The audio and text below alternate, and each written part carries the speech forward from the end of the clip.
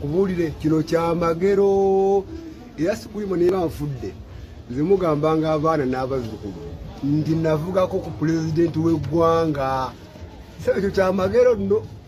kuba namba esinga kati badda mu byafaayo ebirala naye nange byafaayo yinza okubeeramu nno ekyo kya magero era omwana omuzzukulu mbagambanga nembanga siriibo kwa munnaye omuntu president omulamba mu takisi yange enkadde nemuvugamu kyakyewo yawutufu newulira nze nange nakyuse nga sinasiye sikulema siri kyekimu.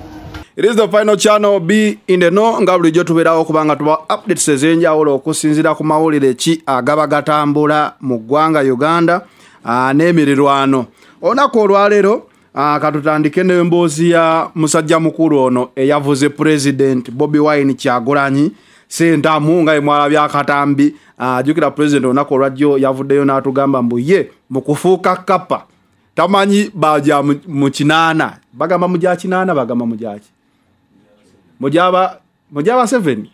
mbuye mu kufuuka kapa tamanyi gyaba 7 kati ali kujaba Kyagulanyi abanga president olumu banda abantu oli wakozesa ensobi kati olaba etuze mu kugamba nti giri emirembe gyali gyaba 7 egy'okufuuka kapa kati gino emirembe mi Bobi yafuuse kapa ndowooza gwoba omanyi kapa kitegeeza kapa kwe kutambula akasoobo kuba engeri gye yalinnyamu ekikomera yalinnya kikomera yasima mpuku sula gw'obadde onnyumiza emboozi eno saagala ogiveemu mukulu gw'owe magere yafuuka kapa n'ayita magulu ga poliisi naye okumanya afuuka kapa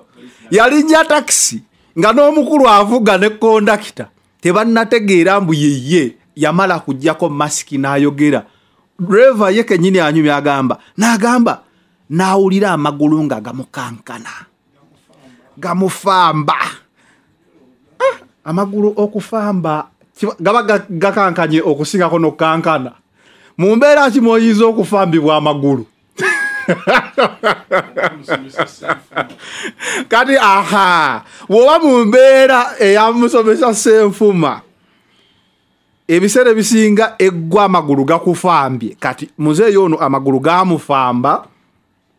yekiri naye ali amagulu gamufamba n'awulira nga ayagala aleekaanire waggulu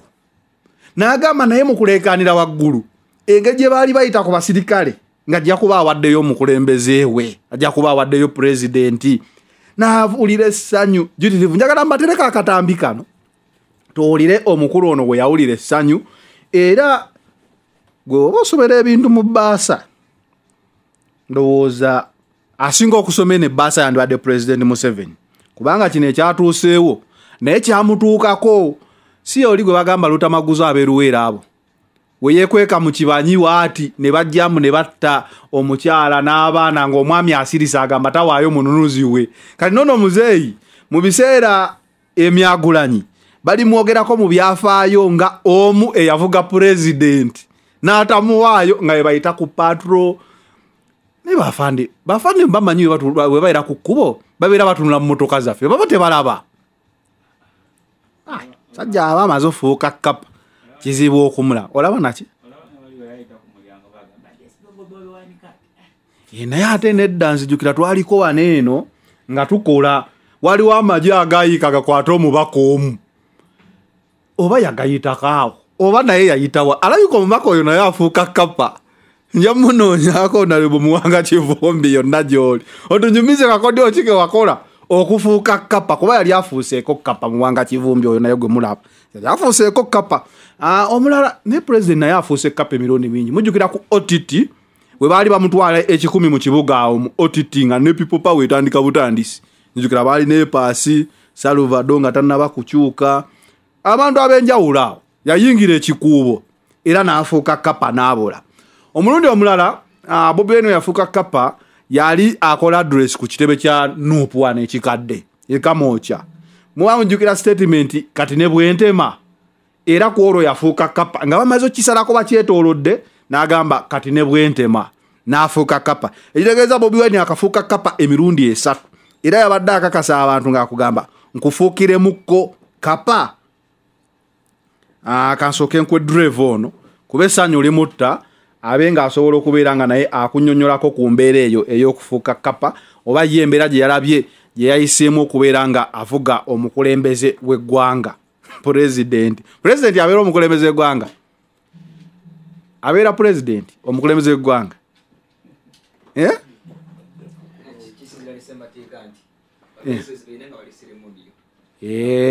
waliwo nga prime minister n'asobola oba omukulembeze w'eggwanga mu Uganda mulimu ba president bameka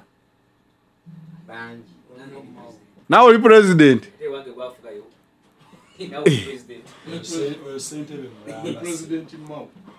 amalo ne president Mau president Amuliyati president ya muntu president yani awo waliwo ne president Museveni naye president naye kati waliwo omukulembeze ayawuka waliwo omukulembeze oyo yabeera Kyagulanyi yawuka ddala nnyo mu Uganda mulimu omukulembeze n'omufuzi nga bakubaani nkoze ensobi kyawo drone sikyakola music videos setaaga drone sebo siri mukwase wa mikolo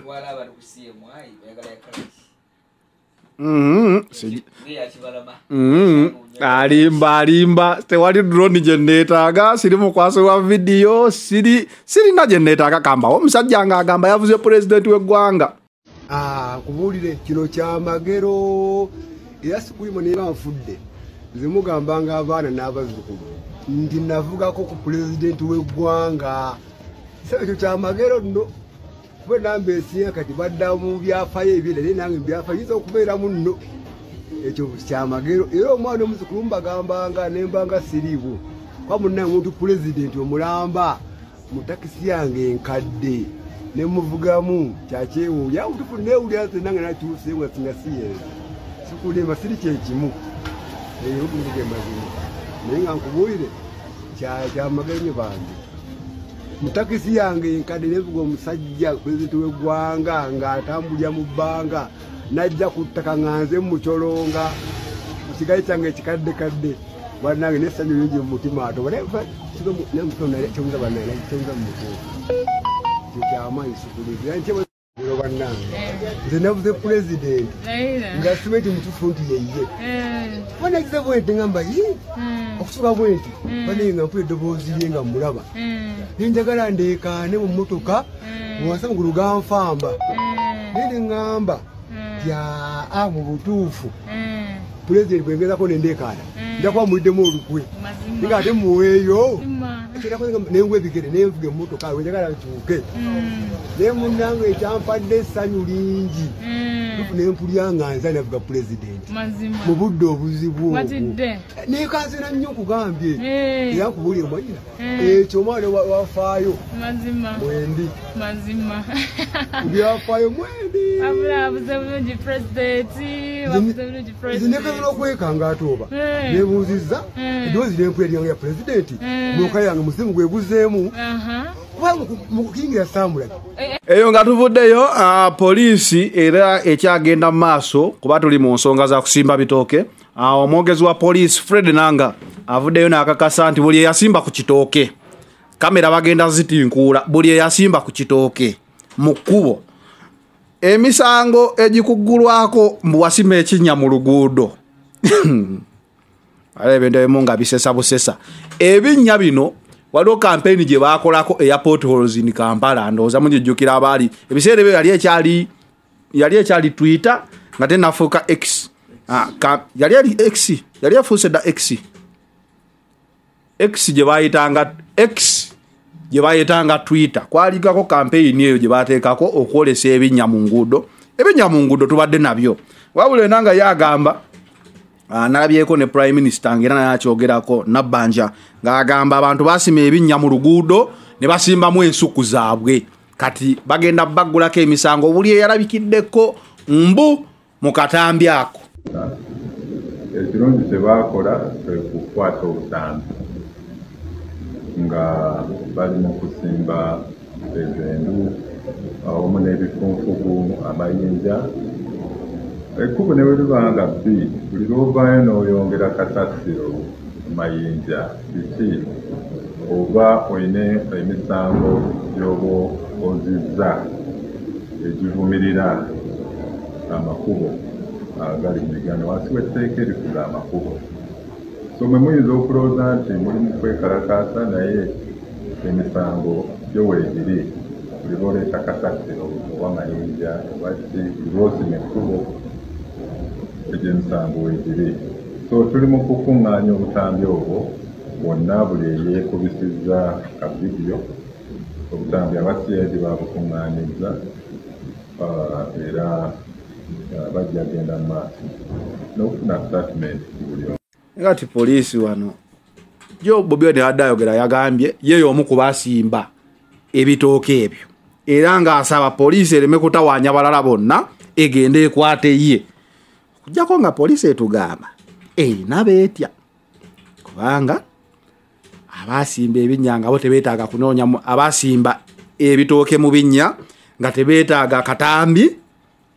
bakikolera ku TV za ggwanga press conference eyo nga bagiyita kwaliko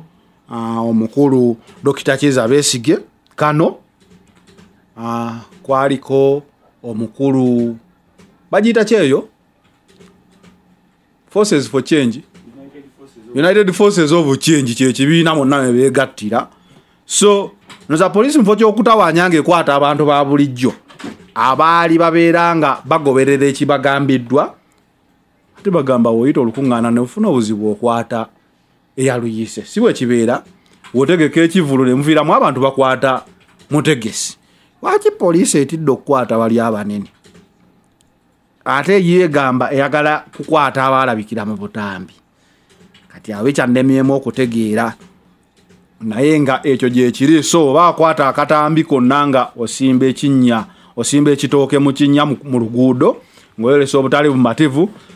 manya nti poliisi eri eyo yeetegereza obutambi bwayo ndowooza kati waba wena baggulako omusango ki bayinza obbaggulako omusango gwe bayinza okugamba exposing the pothole gye guli mu mateeka ga Uganda exposing the pothole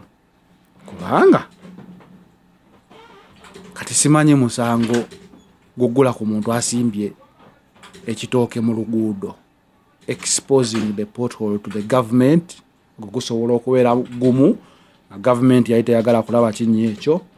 Omulala being a responsible citizen by enlightening the challenges you face ogwo nagwo guba musango munene nnyo tolina kulaga butali bumativu. Omulala protesting peacefully nga tofunye lukusa kubanga constitution egamba it is okay to protest so long as ofunye olukusa. In fact not to protest, to demonstrate ng'ofunye olukusa. So no zayinza obbagulako omusango mu kooti demonstrating peacefully without being given authority gusobola nagwo okubeera omusango. Emisango nno mingi. Omulala carrying a plantation into the city kati ali emisango egimu nga tulina gireka bulesi tugireke kikola amakulu okujesonyiwa abantu ndowooza bwe basimba ebitooke bayirayitinga embeera embi eri mu nguudo. So government yandibadde ndowooza ekola bukozi nguudo ezo nejjawo ebinnya kuba at least bulijjo bakugamba weekalakaasa n'oyokya ekipiira mu luguudo osimawo ekinnya kati ate bano balaba bali binnya ne basimbawo ebitooke. So bayinza okubanga simanyi naye nange nasoose nendowooza kiboozi nga sirabanga nsonga nkulu paka wengudde katambi kano nga ddala munnaye poliisi yabyogedde awo neefunamu okutya abannaye kati tomanya diri okola omusango nadiwo otagukola. Anyway tweyongereyo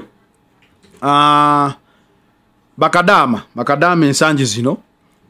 bangi tulabye amawulire oli abadde wakisaazirise asanze bbaawe yawasa oli akozebwa ati asanze sente bazitya. So omwogezi wa poliisi nange avuddeyo n'ategeeza mbu nno embeera eno bagigoberedde era woba olyanga sente za kadaama manya nti musango oli wakuwa sente ze ziteeke ku account n'ozirya oba okoze omusango omunene. So ndowooza bakadaama kino kyo mugenda kisanyukirako. Enanga leero avuddeyo n'ayogera ensonga eruma mmwe bennyini. So kati ndowooza kijja kuba kibeetaagisa okubeera nga mmwe abatufuna ssente z'abakadaama bano bankuba kyeyo. Bwakugamba nti ssente zange nguliraamu ettaka ligule, bwakugamba nti ssente za kusomesa baana basomese, kwekulaakulanya waka weekulaakulanye. So embeera eno ezze eripootingibwa nosigwe gusoose, naye nze kyenkubiriza woba ogenda ku kyeyo fuba nnyo okulaba ng'oggulawo ka akawunti yo ng'osobola ogimonitalingira eyo ssente ne zigendako. Ekyo kibeera kirala nnyo omuntu, naye oluuzi omuntu akusindikira ssente zebire Uganda bingi. Ssente weba teri mu banki ekema, otandika okutoolako ekikumi, otolako ekikumi leero, otolako ekikumi enkya, before you know it nga bakugamba wakali obukadde 2 obukadde 10. So nga naawe totegedde. So amagezi muguleewo akawunti, ssente eri mu banka ate sikiriza nnyo kugenda kujjayo kubaako n'ebibuuzo bingi. So ndowooza yeyo solution eriwo, kubanga jagamba omwana ssente zo zifuna ozitereka eyo ate empulira babeera ne ssente mu kiyumba, olumu babawayiriza obubbi ate ne bazibabbako, olumumbu bababa nabo manyi okwekyusa. So banyinaffe bayita mu buzibu bungi okukola akasente ate n'okukatereka ne kiba ekizibu sinsi babeera tebali wano. Katukwegamba ndowooza just tube nga twesigaŋŋana bwe nnyinza okugamba. Weesige munno omanye n'obulumi eri bwayitamu, so bw'oti oleme kulya akasente ke, kuba ate onookalya gijja kubaera nga gifuuka misango minene nnyo okusinziira ku ki na mbeera ki gye wafuniramu ssente ezo. Anyway, from the police website, we are getting complaints from Ugandan female domestic workers abroad who are continuing to complain about misuse and unauthorized transactions of their remittances by husbands, their relatives. So the public, we want to inform the public about an increase in complaints from the female domestic workers and other female migrants about their husbands and relatives carrying out unauthorized transactions from their remittances. Most of these remittances are in form of money or goods sent back home to relatives to buy essential goods for medical care, education, and other household needs. Some of the female workers send the money to be banked in their local bank accounts, but those whom we've gotten the complaints on the police website,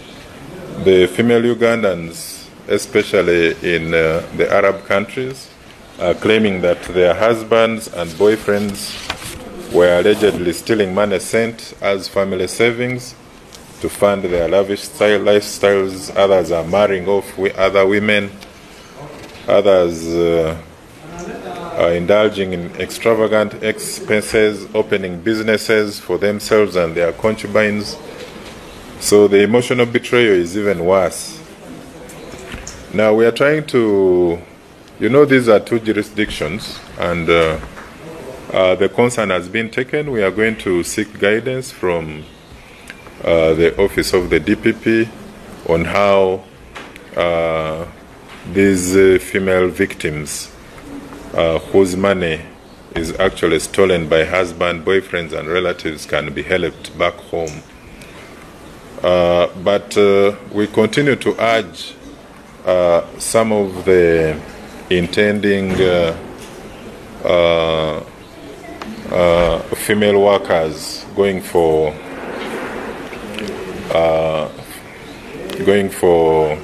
labor in these countries to at least ensure that they open accounts which are under their control, whereby they can send the money from abroad directly into those accounts without channeling them through their husbands, friends, relatives, and so on and so forth. Tetuyinza kuva wano nga tetubagambye nti nno Oscar nominee, the people's president Robert Kyagulanyi yafunye omukisa era omulala awaadi eno ya Oscar awo nabawaako eggulire limu nga bamutadde mu bagiyita batya mu list egenda otunulamu okutoolamu features ki ezigenda okubeera nominated. So the people's president documentary eyo ekyagenda mu maaso okubeera nga ddala mbutuufu etambuza omukulu Robert Kyagulanyi ne struggle okubeera nga eraga ki Abannayuganda kye bayitamu. So ndowooza ge gamawulire ge tulinawo olunaku olwaleero. Nyongera bajjukiza tubatuusibwako Alaamye Enterprises Uganda Limited bakafulu ba real estate business mu ggwanga Uganda basangibwa Nansana aba Alaamye abo gendayo waliko office zaabwe obenga osobola okubeera nga ddala mbutuufu weefunire ettaka. Etutambula ne E&E Plaza. E&E Plaza eri Kyebando yeekugamba muno genda wofunewo edduuka business zonna zikola. Saluni kweziri, boutique kweziri, maduuka cake kwegali, restaurant kweri, financial services weziri. So genda naawe obenga okolera mu kifo ddala mbutuufu ekyo kyolaba mu katambi awo obenga osobola okukola business yo bulungi nnyo mpola. Ate gwe ayagala ogende Canada, ntugamba waliwo okugenda Canada mu May ne mu September. So gwe ayagala ogenda mu May waliwo International Summit on Mental Health and Disability 2024 eyiyongeri yo mu May eri under Mulongo Diaspora Foundation. Yano wabeerawo ne African Canadian Foundation presents the Global Conference on Substance Abuse, Addiction, Suicide and Mental Resilience. Eyo eriyo mu September beera nga otambula nabo. Haji Yasini Kizza